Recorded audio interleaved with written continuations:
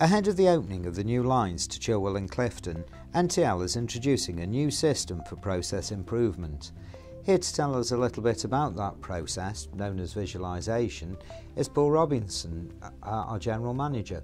So Paul, over to you. What actually is visualisation? Well, visualisation is a project management system. It enables you to look at all the planning that we need for opening the new lines to get to full service commencement. So why has visualisation been introduced here at NTL? We decided to introduce visualisation as a tool because of the complex nature of the operational readiness plans we have. There are hundreds of tasks, and we can quickly see by visualising those tasks what the status is and what we need to do if there are any issues. And how has it been implemented so far? We've actually put all of our development plans on a wall in a dedicated visualisation room here at the depot. It's actually in a porter cabin here. Okay, and what kind of training has come with its introduction? We've trained all of our senior managers in a set of behaviours. They're very simple. We ask ourselves, are we on time? What are the problems? Where are the problems? And what are the solutions to those problems? And by taking that approach, no doubt it brings several benefits. What do you feel are the key benefits it will bring? It enables you to quickly see if we've got problems in any area. So it flags up red flags immediately if we're behind or there's an issue, and that enables us to take some form of corrective action. And no doubt it's tied in with all the overall aims and goals of the organisation. How do you think it will, in practice, help you to achieve those goals?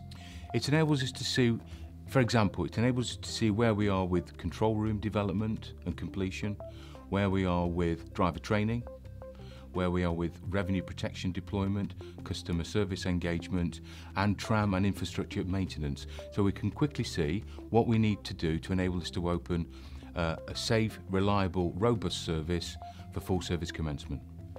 You mentioned there the visualisation room. Can anybody view that? Well, there's a lot of confidential information in there, so it's only accessed really by our senior management team. It's kept locked when it's not in use. People go in daily to update their charts, and we have a weekly meeting in there. Clearly, if anybody has a real interest, I'm sure we could accommodate them and they can go and have a look. Obviously, this is a very complicated and an in-depth process. Have you received any external help in its implementation? Yeah, we've used a company called Evolute360. They've got experience in the transport sector and have done similar things before. They bring a series of business tools. We've selected one of them, which is visualisation, and a guy called John Morton from Evolute360 has helped us develop our operational readiness plan, and Trevor Stocker, our own guys, helped him do that. And finally, what actually happens to visualisation after full service commencement?